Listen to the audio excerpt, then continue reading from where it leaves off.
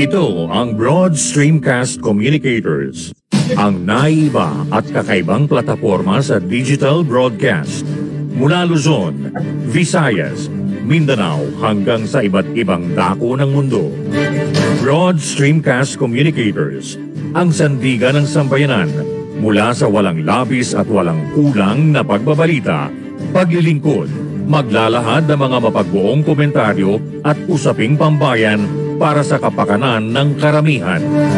Broad Stream Cast Communicators, tuwirang maglilingkod ngayon hanggang sa susunod na henerasyon.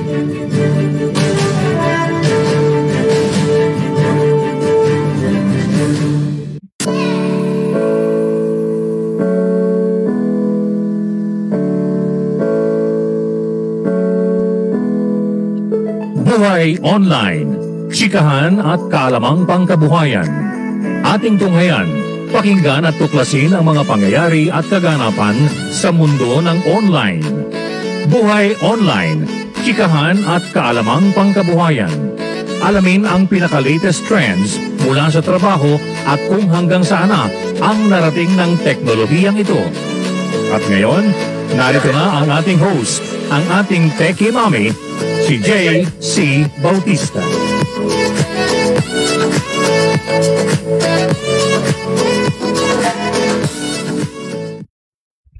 Hello, good morning. Good morning everyone.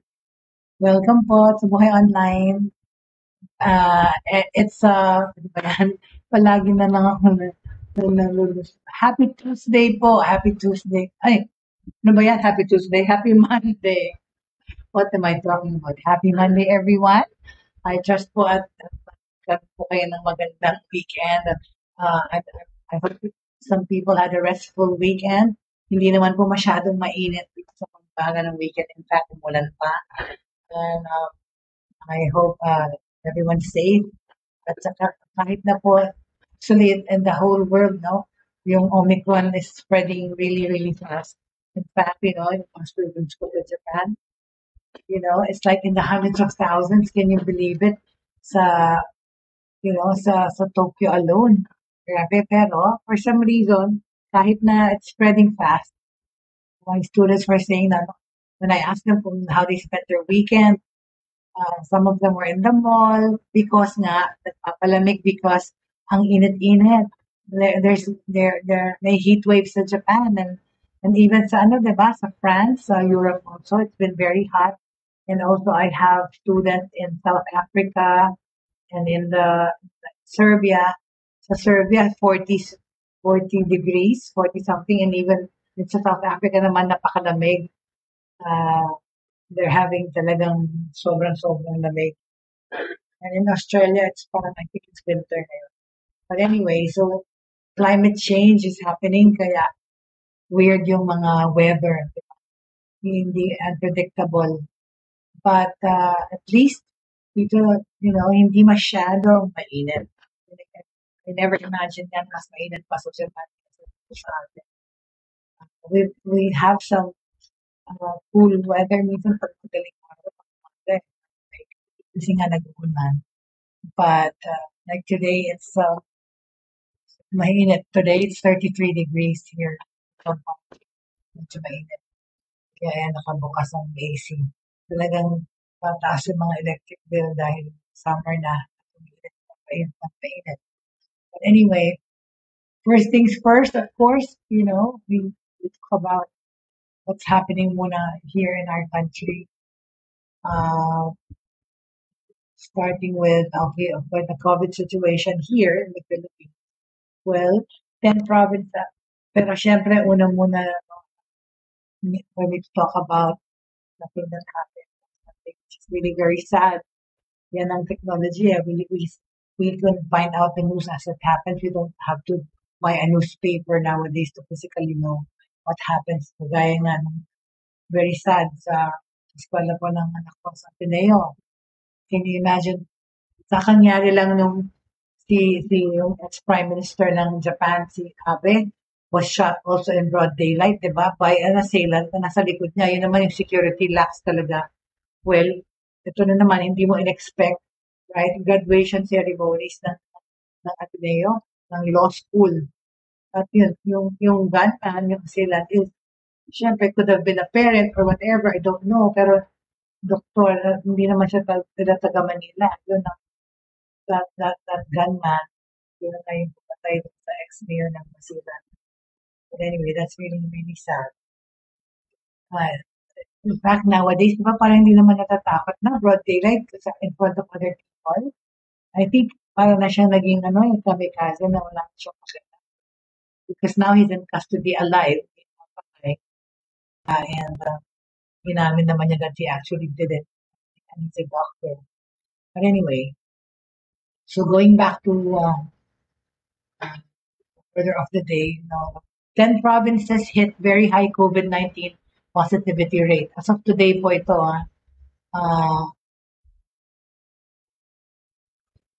10 provinces registered very high COVID-19 positivity rates, or more than 20% as of July 22 compared to July 16 data. The Octa Research Group said yesterday. Okay?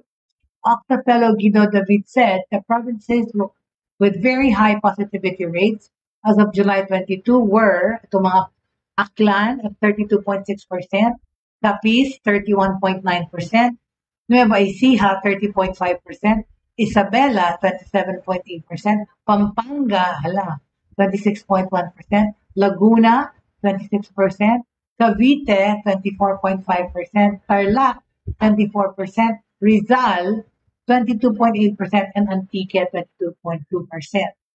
Very high positivity rates, more than 20%, were observed in Cavite, Laguna, Rizal, Pampanga, Nueva Ecija, Tarlac, Aklan, Antique, Capiz, and Isabela. Yan po. Naniniwala ko dyan dahil dito pa sa Pampanga matagal na parang yung mga tao parang walang virus kung mag-gather. Last week, he said that in provinces where the positivity rate is very high, or above 20%, the public is strongly advised to practice necessary caution to prevent SARS-CoV-2 infection. According to the National Capital Region's one-week positivity rate, yan pa sa NCR po, climbed up from 12.7% on July 16 to 14% on July 22. NCR has the biggest number of COVID-19 cases, 1,324 as of July 23. A total of 274 new cases were reported in Quezon City, followed by Manila, Makati, Taguig, Parañaque, Pasig, and Las Piñas. Okay? So yun pa rin. Sa Manila pa rin ang pinakamarami. The bid said the number of people testing positive for COVID-19 in NCR further increased at the end of last week. It was expected. Hindi naman kasi nakikinig, no? COVID cases surpassed 27,000. Meanwhile, the Department of Health, or DOH, recorded an additional 3,657 COVID cases as the highly infectious disease surpassed the 27,000 mark nationwide. Okay?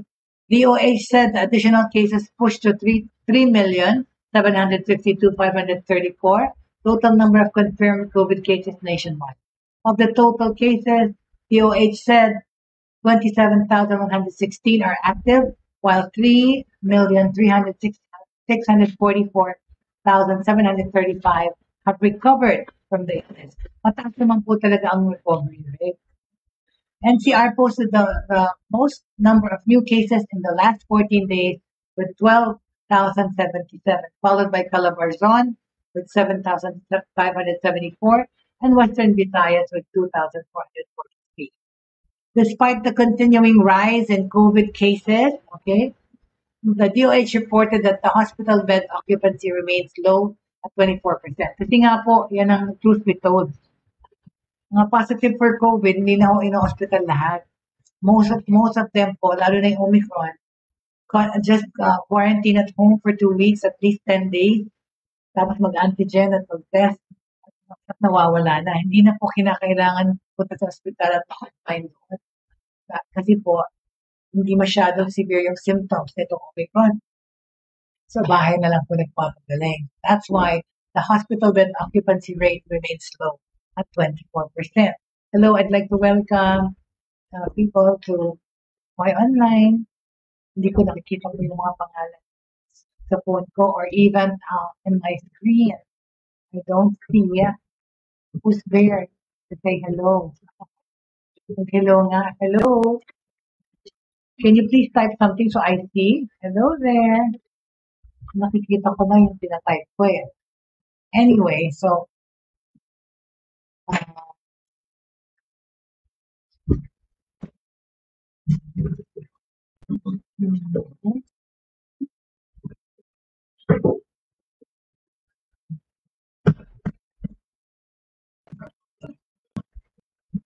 okay. So yun nga, 'di ba? Nagkaroon po ng COVID ang bagong presidente ng Pilipinas. Tapos si Biden din po may COVID. President sa Amerika, meron din COVID. President Joe Biden's symptoms have improved and his key vital signs, including blood pressure, remain stable. No? Okay naman po. The 79-year-old US leader tested positive for COVID-19.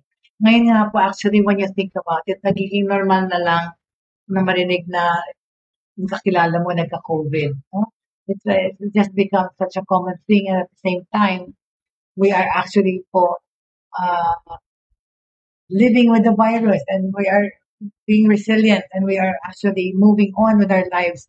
Hindi kasi natin po naman pwedeng itigil yung buhay natin at pamumuhay dahil sa COVID. Diba? That is the reason why I think most people, even in other countries, are not so worried about it anymore because we have learned to live with this virus. It's been more than 2 years, okay? So, ayan po ang my the virus situation here in the Philippines. As far as education is concerned naman po, nire-review pa po yung tungkol sa K-12 na merong move na parang gustong patanggal ng ating Vice President. But it's still under review, okay? Senator Bongo has welcomed the proposal to review the K-12 program the Department of Education is implementing, noting that it has both benefits and drawbacks. Pero gusto di ba, I welcome any review on the existing K-12 program. In the light of our situation, now that many of our ways have changed because of the COVID pandemic. Ito pang sinabi ni Senator Bongo during an interview after providing assistance to indigent Davao residents last week. Go said the country must adjust, okay? The country must adjust to the new normal. We've been adjusting, and that the education system must be capable of meeting the demands of the post-pandemic global economy. Let us adapt to the new system of education, to the new normal. Let us review the K-12 program very carefully, especially now that our students are behind for 2 years. Kaya nga, totoo naman yung mga nag-aaral, kunyari yung mga from home, yung mga bata hindi nag-aaral talaga. Papasok sila ngayong August na walang alam, right? Hi there, Alicia. Good morning. Good morning. I'm not sure if it's Miss or Mr. Ali, but hello, Alicia. Okay, so, diba, yung mga bata na nag-module o iba sa kanila talaga, hindi nag-aaral. No? Parang wala silang natutunan this past 2 years or nag-stagnate. Vice President and Education Secretary Sara Duterte and President Marcos have given instructions to review the program. In connection to this po, tungkol sa pag-aaral, pinag-usapan natin, naalala niyo po, yung palagi kong ginigest dito po si John Hendricks Backup, yung son po of my partner and my fiancé. Congratulations to John Hendricks po. Ano po siya, top honors sa school. Ang average ng bata ay 93. Very good. Yan po. And he's a product of studying sa module po. Module ng pag-aaral nila. And nag-face-to-face na po sila. Balik na po. The public schools, most of them are face-to-face na. Okay? So, the Commission on Higher Education has also previously stated that it is interested in reviewing the effectiveness of the K-12 program. GO has long been advocating for the improvement of the country's education system, He co-authored the bill which became Republic Act 11510, which institutionalizes the alternative learning system and improves the delivery of basic education to the underdeserved and disadvantaged. The law provides the support lacking for typically underrepresented students, such as yung mga indigenous students, students from less privileged backgrounds, and students with physical and learning disabilities. During his visits to the communities in crisis, Go has also been distributing phablets to students in order to assist them in the blended learning program implemented sa mga eskwelahan. Okay? So yan po, nagawa ni Senator Bongo naman. No? Okay? Alright, so now, let's talk about kung ano naman ang nangyayari sa ibang countries. Okay? Diba parang, hello there, Miss Alicia. So she's a lady. Hello po. Good morning, Miss Ali. Where are you coming from? Nasaan ka po habang ikaw ay nanonood sa amin at nakikinig? Where is Miss Ali from? Welcome to the show. Thank you so much for coming. Okay? So, di ba pinag-usapan po yung tungkol sa I was saying na diba, parang yung mga calamity, sunod-sunod na nangyayari. Or mga whatever is happening to the world. Yan na naman. Oh, you're in Australia. Oh my goodness. Hello there, Miss Ali. My brother lives in Australia. I heard it's very cold in Australia right now. Thank you for watching. My brother lives there malapit sa Parramatta, I think. In Sydney. My brother's in Sydney. Welcome to the show. Welcome to the show, Miss Ali. Welcome. Thank you very much for joining us. So before the pandemic happened, diba, noong 2020, nagkaroon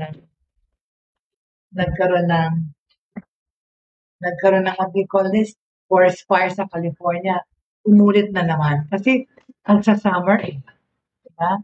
Sa summer, yung very dry ang heat sa Amerika Parang malutong yung mga whatever, yung mga dry lands, yung mga forest, yung mga leaves dry. Yan. So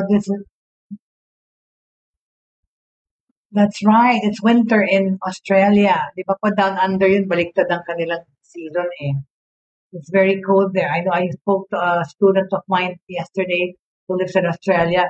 Some mornings daw, nag-below zero dyan. Tapos pagka umagang ganito, mga 12. God, it's so cold.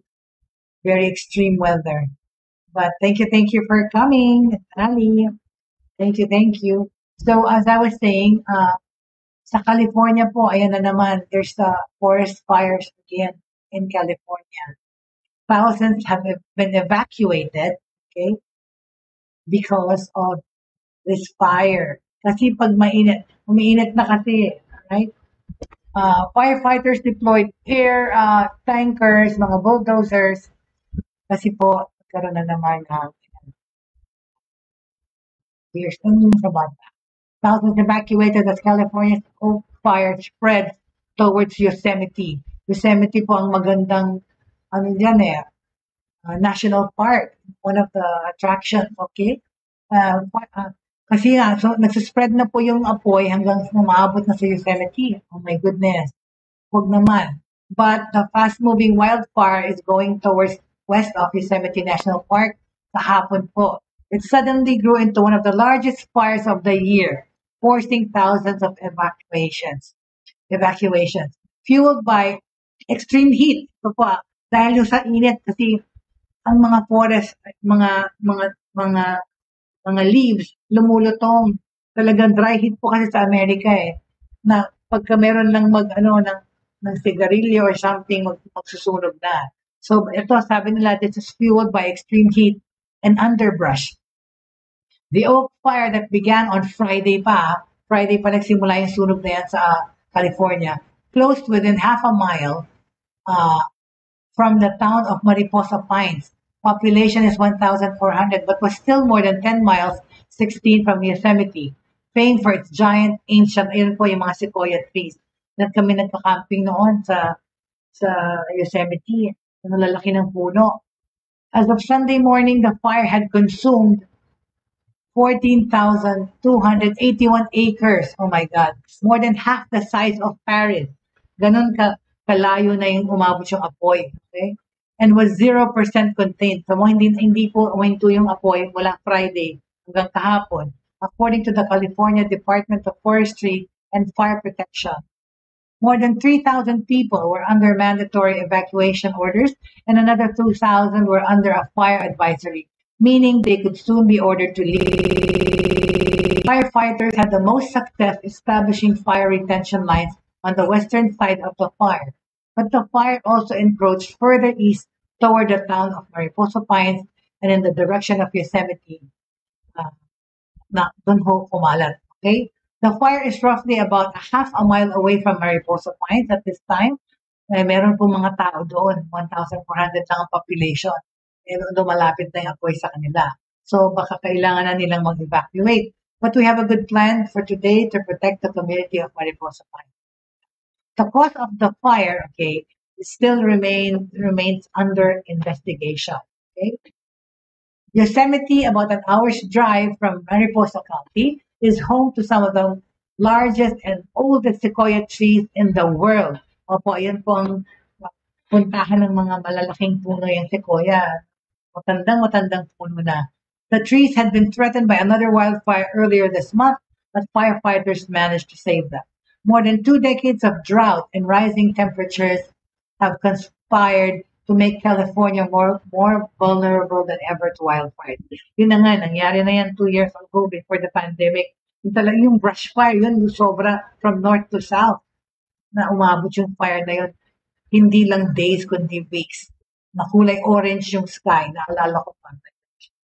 With the 2 most devastating years on record coming in 2020 and 2021, talaga, when more than 6.8 million acres or 2.75 million hectares burned, an area greater than the size of Rwanda. See, mas malaki pa sa isang country yung extent ng sunog na yon. Okay? So yung ngayon, halos kalahati na ng Paris yung size ng sunog. Oh my God. Okay? So, all right. So, excuse me.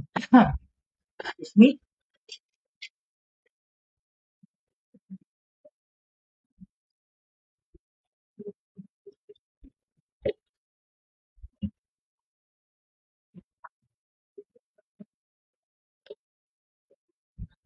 Okay. So there you go. Then,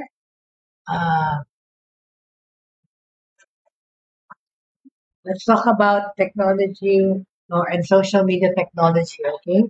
Alam po natin na before, si Elon Musk was trying to buy Twitter, tapos biglang binawi niya po yung 44 billion deal niya.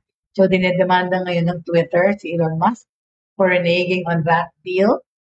Pero, si Elon Musk, alam niyo naman po, he's the world's richest man.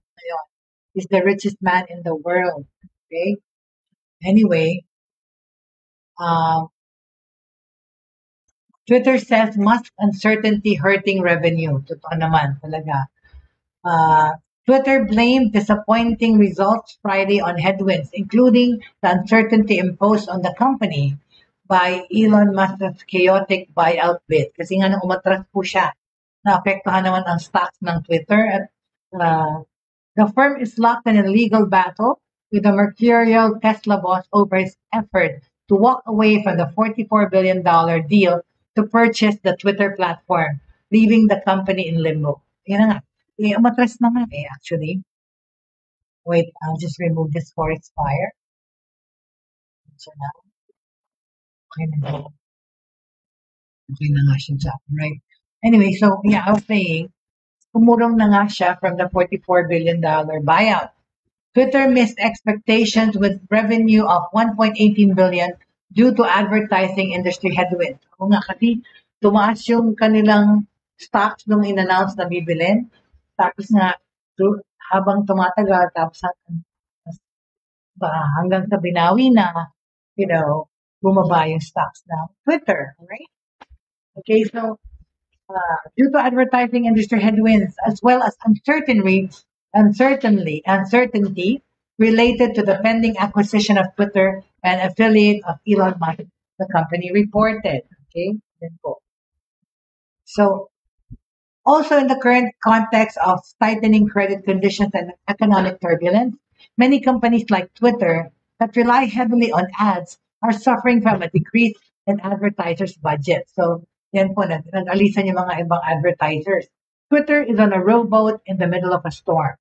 Itong sinabi ni Jasmine Enberg, isang analyst. The Musk saga rocked the boat even harder. Totoo. Twitter is now in the enviable position of convincing advertisers that its ad business is solid. Twitter also reported that the number of monetizable daily active users, those who can be shown advertising, increased by 8.8 million, less than expected by analysts with 237.8 million. Overall, we would characterize the daily active user metrics as better than feared and holding up relatively firm in this environment. Despite the less than stellar results, Twitter stock closed up nearly 1% at $39.84 share, as investors seemed relieved the news wasn't worse. By comparison, Snap's stock finished down 39% a day after the parent company of messaging app Snapchat reported disappointing earnings. Nawala, napasay na yung Snapchat na nagkaroon ng TikTok, hindi na nagsa-Snapchat mga tao. Yung Snapchat, short-lived yung kanyang fame, right? Twitter's results cover the period ending in June, so don't include Musk's move in July to try to terminate the deal on the argument that the platform was not forthcoming about its tally of fake accounts. The social media network, which is the key exchange of ideas, news, and entertainment, has countered by saying the Tesla chief already agreed to the deal and can't back out now. Twitter believes that Mr. Musk's purported termination is invalid and wrongful, and the merger agreement remains in effect. It's said in the earnings report. So at this point, nasa limbo po ang Twitter. Okay? Twitter notched a victory earlier this week in its fight with Musk when a judge agreed to a fast-track trial on whether to force the billionaire to complete the buyout or not. Okay? Musk's lawyers had pushed for a February 2023 date, but the court in the eastern U.S. state of Delaware hewed closely to the uncertainty-racked platform's desired for speed and set an October start. Okay? Billions of dollars are at stake, but so is the future of Twitter, which Musk has said should allow any legal speech. While the deal remains in limbo, Twitter's left with anxious employees. Siyempre naman sigurado yung mga empleyado na naninervous na. Worry advertisers and hamstrung management. In early May, at an annual marketing event where companies negotiate large advertising deals, Twitter was not able to give advertisers any clarity or confidence that it would continue to be safe showcase for them. Dapat sinabi nila whether or not binili ng hindi. Diba? Nung magko-comment sila sa quality ng kanilang management.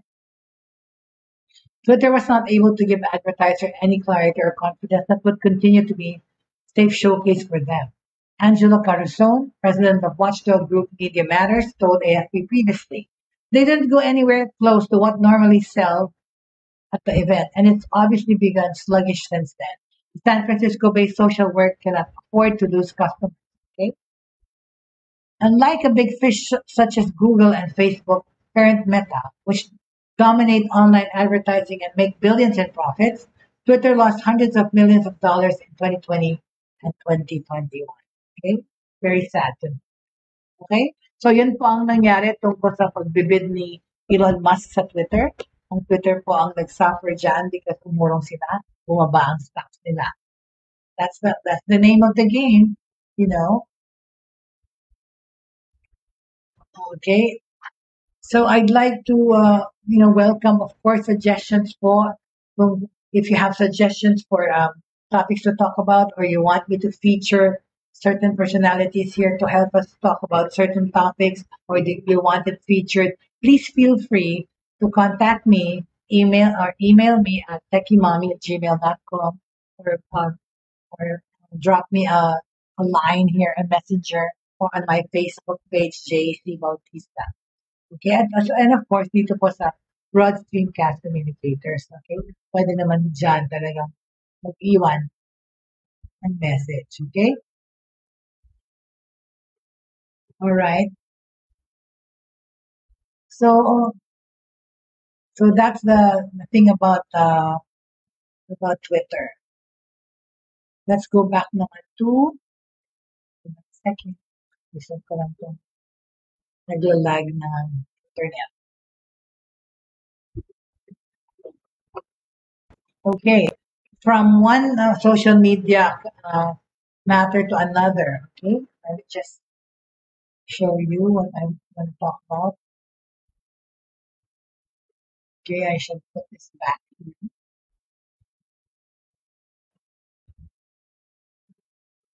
Right here. Okay.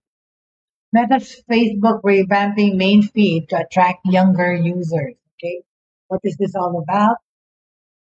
Healthy? No, no, no. No, what's it all about? Well, that's one of my favorite old classics in Alfie. You know? Sensya na kayo nagsisegue ako palagi into something.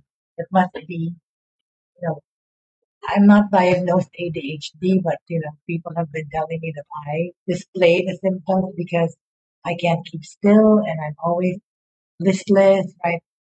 But of course, until I am examined, I cannot really fully say that I do have it. But yes, I know I display the symptoms of one having it. You see, I'm multitasking, jumping from one topic to another, pero going back naman to what we're talking about.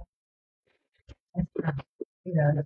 Anyway, so from one social media topic to another, I was talking about Twitter. Ngayon naman po, Meta's Facebook, revamping main feed para mag-attract naman siya ng younger users. Because nga yung sinasabi ng mga boomers lang daw na Facebook o tatanda ng Facebook. Sabi ng mga bata, ng mga bigets, right?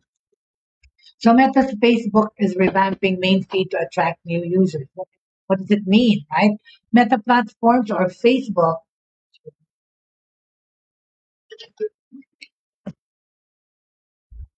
said on Thursday it was revamping the main feed on its Facebook app to prioritize discovery of new content instead of posts from accounts users follow, a bit to style its apps after short-form video competitor TikTok. Ayan na nga. Tara! Dahil sa TikTok, naayusin nila yung content, right? Meta executives have voiced increasing urgency in recent months around boosting the company's Reels product, similar to TikTok. Yung Reel, yung nakikita niyo pong mga Reels, hindi yung TikTok. Diba? Meta yun. Similar to TikTok short video format that has attracted many younger users. Okay? Hindi yung TikTok. Yung nakikita niyo sa Facebook niyo na naka-intrude minsan na nandun sa mga My Day, yung Reels. Ano yan? Meta product. Hindi yan siya TikTok. Okay? Alright. So anyway, this format has attracted many younger users. Okay? Home, Facebook's main newsfeed tab that users will see when they open the app, will start more heavily featuring popular posts from accounts that users do not follow, including reels and stories, Meta said in a statement. Okay. Facebook will suggest posts to users with its machine learning ranking system and is investing in artificial intelligence to serve recommended content it added.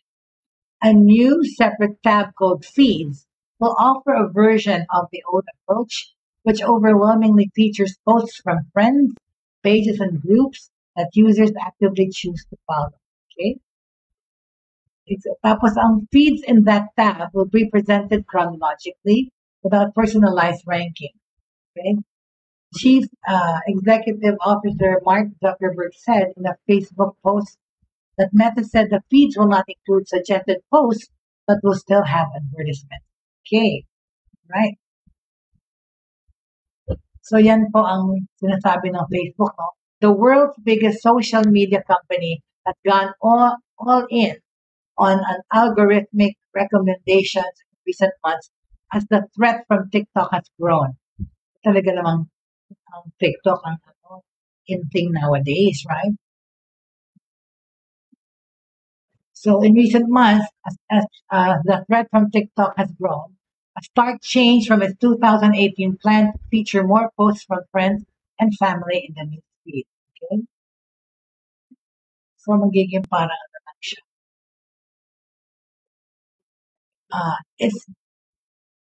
Its Instagram app announced, tests of a more immersive TikTok-style viewing experience in May, while Zuckerberg told investors in April that Meta was making significant advancements to support the discovery engine approach. Okay? Earlier this month, Chief Product Officer Chris Cox told employees there was a plan to increase fivefold the number of graphic processing units in its data centers by the year end to provide extra computing power. Grabe yung 3D printing and stuff. All right. Doon po sa mga nakakamiss ng all ng mga episodes in the program here on Broad Stream Cast Communicators. We have broadcasting from 7 in the morning to 11 at night. At every hour on the hour, iba-iba pong mga broadcasters will bring you news and information that's happening around the world in the Philippines. And of course, we use technology to be able to broadcast to you guys live and kung hindi man ito face-to-face, at least parang nakakapanood tayo ng TV or ng news dito, nakakapakinig tayo because of technology. Right? Okay.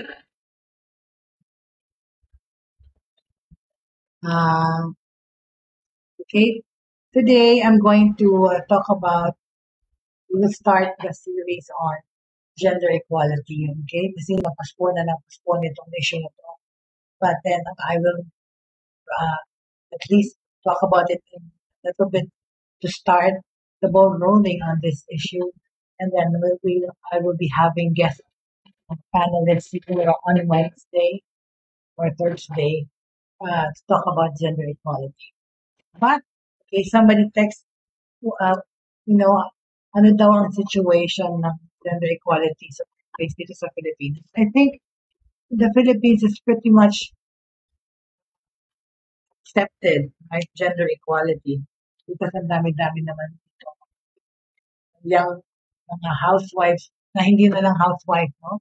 At nagtrabaho rin or if the kids are not small yet, pwede na magtrabaho yung mom. So because of a two-income family, of course, it's better than just one, right? So, I hope it's okay. Anyway, so the question is, how do you promote gender equality in the workplace? Paano nga? In this broadcast, we don't just want to give you ways to empower women in the office, but we also discuss why gender inequality exists in the workplace. Diba? Bakit? Diba? Kailangan paging ganun sa mga the capabilities are the same. Right? Physical attributes ang pinag-usapan dyan. Okay? So, how do we promote gender equality in the workplace? Let's start. Companies with more women among their most compensated staff have more favorable employee results. Okay? That often happens when at least 1/3 of the ladies are among the highest paid, 10% highest paid executives. Okay? Applying gender equality in the workplace won't be a easy task. Okay? Bakit? Sabihin nyo? Companies with more women amongst them, compensated staff, among their most compensated staff, still have more favorable employee attitudes. Okay? Applying gender equality in the workplace is not easy, but it is a matter of equal opportunities that will benefit your business. Tipin niyo po na lang, no? Kung wala kayong pinapakipili, parang kumukontra sa gender equality. Companies will claim to be all about gender diversity, but is there a meaningful implementation and progress?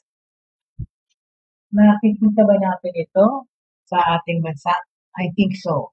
But in Japan, it's not so much practiced or accepted. Kasi doon sa Japan, yung mga babae, kahit na pareho silang mas mababa yung sweldo kaysa sa lalaki. And why is that so? Why is that so? Kailangan maging ganun. Pare-parehong kapasidad. Companies will claim to be all about gender equality or diversity. But what's important is that you don't just preach it. You walk the walk, diba? Walk the walk. Okay? Companies will claim to be all about proper diversity. But is there a meaningful implementation and progress? At the office is indispensable to your business success. Ulitin natin, no? Gender equality at the office is indispensable to your business success. Okay? Success pala hindi. Do you agree with that? Despite the challenging global patriarchy, women still receive lesser pay than their male counterparts. Okay, we were just talking about. Also, due to gender biases, women are still underrepresented in leadership positions.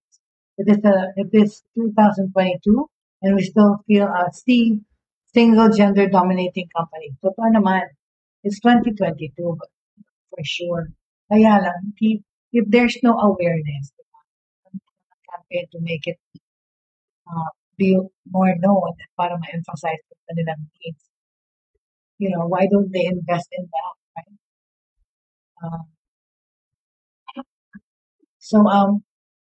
According to the Global Gender Index research, developing countries dominate the bottom 20%. That means that representation of women in these countries is lower than that of men. Okay? So why is it like that, diba? It is because of a lack of awareness. Lack of awareness. That's what I said, diba? We have to make it known. Or do companies fail to realize the impact of gender discrimination in the workplace? So yan, no? Mahirap to say that, you're 100% promoting that because some employers just don't tell you. But sometime in the future, lalabas din. So, with that said, okay,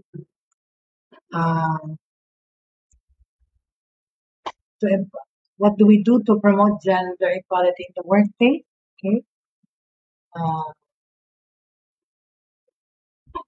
Okay, to promote that, it's simply to make it known, diba?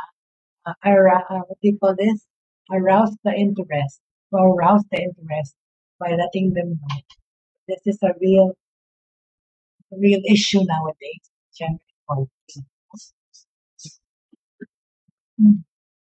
Anyway, let's give way to more questions. Okay.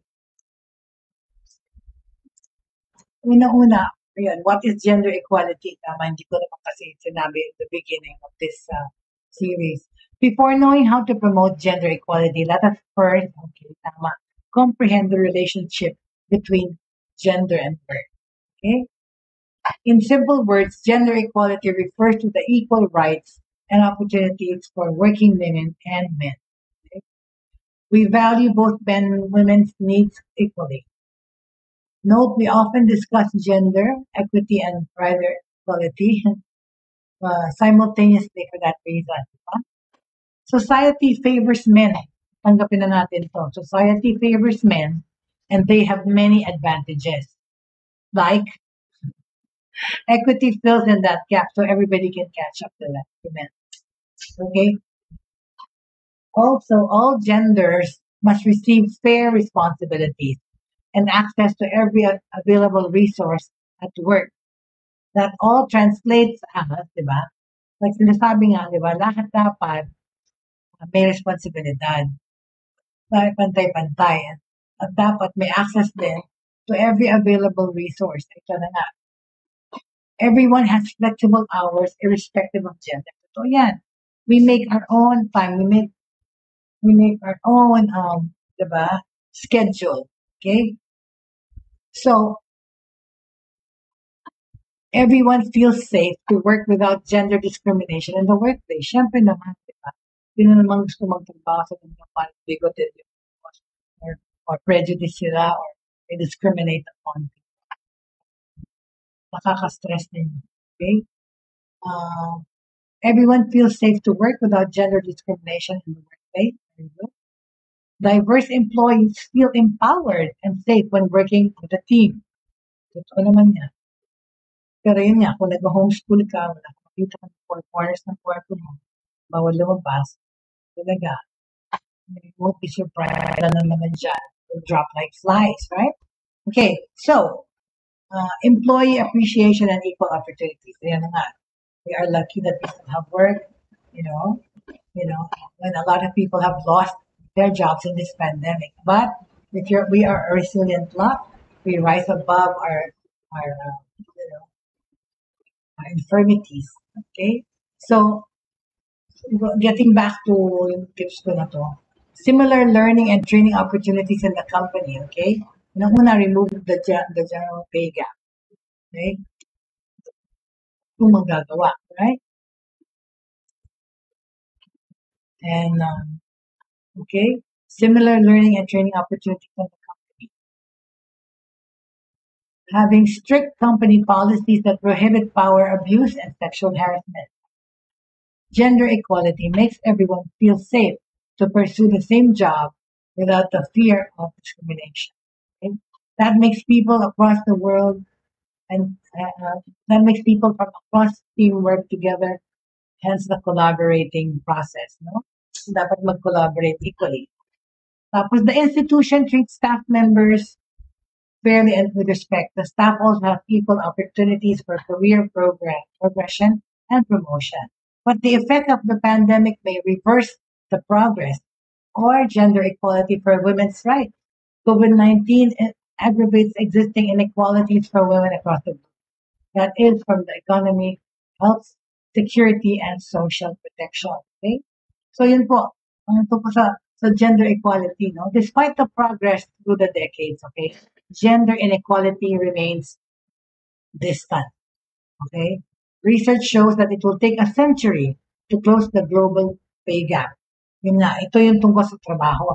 Mas maliit ang sweldo ng babae. Pero, ayan na, sinabi ng mga research, it will take a century, a whole century, no, to close the global pay gap. Oh my God. Kaya, diba, kinuwento ko nga yun na nagtrabaho pa sa America and I made the same title as my colleagues there. I was the director of Asian Operations in direct marketing. Tapos yung sweldo ko, hindi kapareho ng kapareho kong posisyon dahil lalaki siya. So I questioned that. In America naman kasi talaga, you can question that, you can, you know, ask for an explanation or say that bakit siya, pareho lang naman kami ng achievement, pareho kami ng post, iba yung sweldo ng lalaki.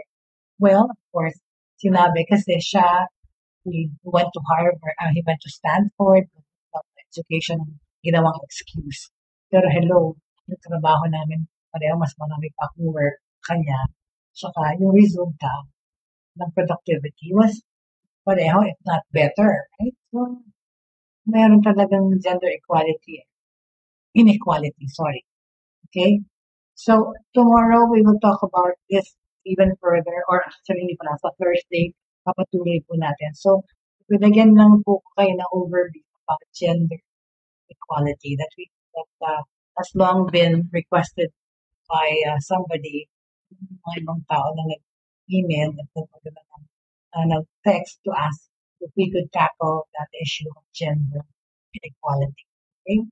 So, ano ba yung components of gender inequality sa trabaho? Okay? At saan ako magtatapos by telling you this. Both men and women may face issues about gender inequality in the workplace.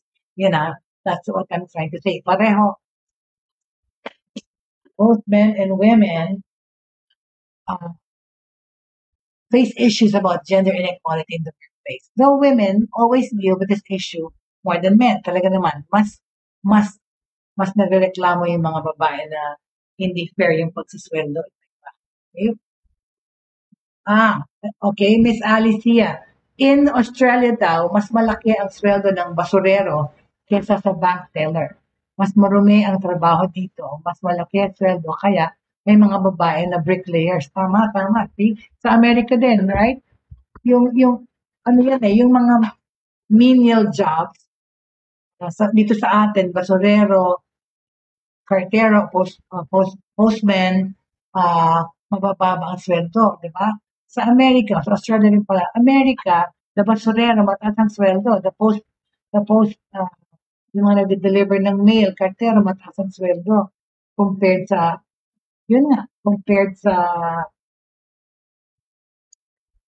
hindi comparison, basta ganun talaga sa Amerika din, yung mga trabaho, mataas ang sweldo. Tama. Ganun din pala sa Australia, I didn't know that. But dito sa Pilipinas, yung trabahong ganun, sobrang late yung sweldo. Yun ang tinatawag na the menial jobs, right? Yung mga physical na trabaho, mataas ang sweldo nun. Kasi may risk na involved din, di ba? Physically, nakakapagod tsaka sa pakiramdam, no? Thank you for sharing that. So, both men and women face that issue of gender inequality. So, pero we identify gender inequality at work through these things. Okay? Paano natin saan natin mababase yung gender inequality? Sa pay. Okay? Totoo, Ali. Sa Pilipinas talaga, yung mga menial trabaho, sobrang baba yung sweldo. Mabibigat na trabaho yun, right? Sabi mo nga, bricklayer. Yung mga naglalapat ng semento, mga babae. Kasi yun, yung construction workers, yung mga ganyan, matataas yung sweldo po. Basta physical yung job. Sa Amerika rin at sa Australia rin pala. Sabi ni Ms. Ali, ang pangit ng job discrimination sa Pilipinas. Talaga, todo, sobra. Okay? So, kung saan nakikita yung, where do we see gender inequality? Yun sa pay. Okay? Sa sweldo. The wage gap persists to be a massive part of gender inequality at work. We characterize the pay gap by one gender receiving less pay for doing the same job as the other gender. Kagaya nga sinabi ko sa inyo Sinabi ko sa boss ko sa Amerika, ba't ganun? Pareho kaming vice president ng ako sa direct Asian operations ng department, siya rin, doon sa Amerika. Tapos yung sweldo namin ng layo. Pero ang sinabi sa akin, kasi siya Stanford graduate, ikaw hindi. Pero yung trabaho namin, the same. Mas marami pa nga ako, because my job entailed me to travel all the time pa. Okay? But of course, perks and benefits I got, but then it's the pay. So I just actually requested, kung pwede man lang, ilapitin yung sweldo ko sa sweldo ng Amerikano, sa sweldo ng lalaki, right? Because it wasn't even half of his sweldo, my sweldo at that time. So, binigyan naman ako ng raise, pero hindi kasi pareho ng sweldo niya. Ninapit ng konti. Okay? So, for me, ano na rin yun, win ko na yun. At least na nasabi ko na hindi fair. Okay? Miss Ali says, dito by grade ng job, kinukuha ang grade ng swelduhan. What does it mean, grade ng job? the extent of the work? Okay.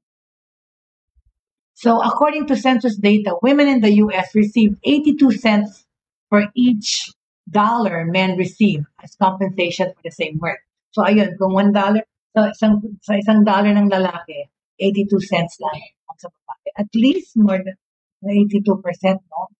Pero dapat same. Okay? Okay, so saan nakikita yung gender inequality? Sa sweldo, sa leadership, right? Pero ang Pilipinas, ilang beses na 2 babae ng presidente nangyari dito, Fairness, okay? Okay, 2 presidente na ang nanalo na babae ng Philippines. Yan po si Roy at saka si Ponson Aquino. There is also a gender leadership gap. Companies often pass up most women for promotion opportunities. Yan, oh. Pero sa akin hindi nangyari. Sa Amerika, had 6 promotions in 3 years. Baliktad. 3 promotions in 6 years when I was working there and living there. This is due to gender discrimination in the workplace. Yung mga women, pag unahan sa promotion, inuuna yung lalaki. Last yung mga babae. Research shows that there are many qualified women to fill leadership gaps, but gender bias prevents them from progressing to those positions. Okay? Addressing this at your workplace requires you to support growth opportunities for each employee. You have to widen your recruitment networks and also examine your favoritisms, okay? At pa, sa hiring, di ba? Sa mga hiring, male employers will indeed choose to hire male employees in the most cases. Pero depende rin yan, di ba? Sa mundo ng marketing and marami kinukuha babae kasi sabi nila mas persuasive ang babae. Lalo na kung maganda. Also, pero parang ano rin yan, no? Merong harassment na yun na parang ginagamit mo yung gender mo. Anyway, also, it is likely for hiring managers to click on male application profiles instead of women's. Bakit? Kaya, through a gender experiment where a male employer was hiring employees, women had only a 40% chance of receiving the job. That means women are at a disadvantage from the beginning of the hiring process pa lang. Even if you have the same experience, skill, and qualifications, they have a disadvantage. Okay? Itong sinasabi ni Miss Alicia, sinabi niya kasi sa Australia, by grade ang job na kinukuha ng rate ng swelduhan. Like if you're in hospitality, waiting is grade 1. Then housekeeping is grade 2. Mas mataas ang sweldo ng housekeeping kaysa sa waitressing. Depende sa grade ng job. Okay? Level. Okay? Of course, ganyan din naman sa lahat. You know, depende sa job mo. Pero, iba yung tungkol sa menial jobs. But anyway, on this note, I'd like to end this episode. Sorry na wala na tayo ng oras, pero papatuloy po natin to tomorrow regarding gender inequality. Pero pero pag na-verify ko yung guests po, kung guests sila mas maaga, tutuloy natin yung pag-uusap or the series about this. But thank you so much for joining me today. This has been Jay Bautista for Buhay Online on a Monday. Maraming salamat po. Faith, hope, and love at the end of the day. Thank you very much. Thank you, Miss Alicia. Thank you. Sa Lakang family. Thank you. Inyong natunghayan at napakinggan ang mga makabagong pamamaraan sa mundo ng online sa pamamagitan pa rin ng Broad Stream Cast Communicators. Hanggang sa muli.